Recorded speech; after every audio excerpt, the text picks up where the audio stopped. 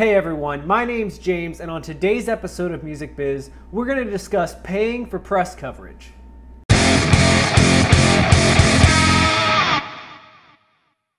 Whether you're a solo artist or part of a group, you've probably noticed how difficult it is to get people to cover your music.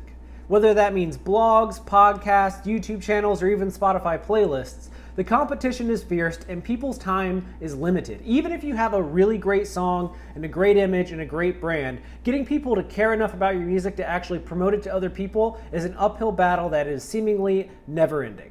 And even if you're able to hire a publicist, the likelihood that you're going to get attention from a major outlet or a tastemaker in a position of influence is very low. And that's nothing to say about your music. It's not because you're not a good enough musician. You probably are entirely worthy of coverage. There's just too much content and no one has enough time to sift through it all, and there's already a ton of established artists and it's just chaos right now. No matter how hard the journey seems, no matter how many emails go unreturned and how many phone calls are never answered, never, under any circumstances, should you pay for press coverage. Just don't do it across the board, no questions asked. Do not pay for press coverage. Now, I know what you're thinking. You pay for everything in music. You pay for a bio, you pay for photos. Why shouldn't you pay for press coverage? After all, what's $25, $50, or even $100 if the website or person talking about you has enough influence to move the needle in your career? But let me tell you, from over a decade of experience in music journalism and even longer in the industry itself, I have never once encountered a person who charges for coverage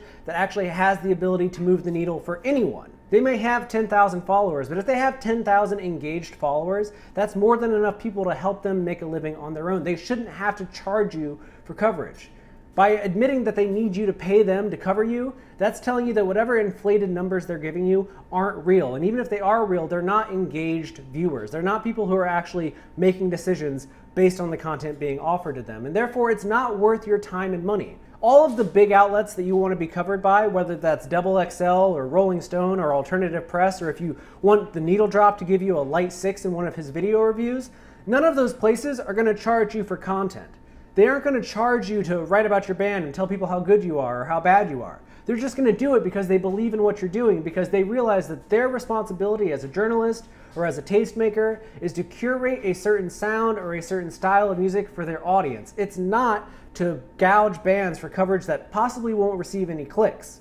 And if the biggest names in the business aren't charging people for coverage, then why would you ever think about paying somebody that most people have never heard of to talk about your band in a short blog post or in some video they post to their YouTube channel? It's just not worth it. The math doesn't add up.